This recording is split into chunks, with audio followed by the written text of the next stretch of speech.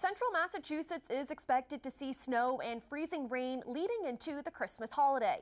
Worcester Public Schools closed early Friday due to potentially hazardous driving conditions. The snow hasn't started to pick up too much yet, but it is expected to throughout the night. Our Roslyn Flaherty has more on how people are preparing for the weather. According to the National Weather Service, freezing rain will result in hazardous driving conditions. They are encouraging people to drive slow and use caution. And people we spoke with today say they are ready for the weather. I'm going to go sledding and throw snowballs. 6-year-old Kaylin Moran eagerly awaits the winter weather conditions Central Massachusetts is expected to see this weekend.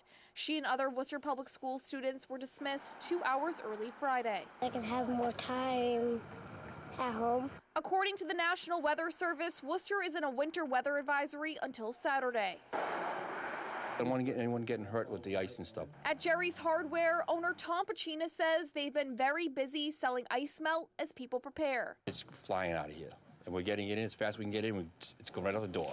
Paul Brophy picked up a bag and says he's worried about the icy conditions ruining his holiday travel plans. Can't travel as far as we want to. Family and friends, scattered around between Leominster, Fitchburg, Barry.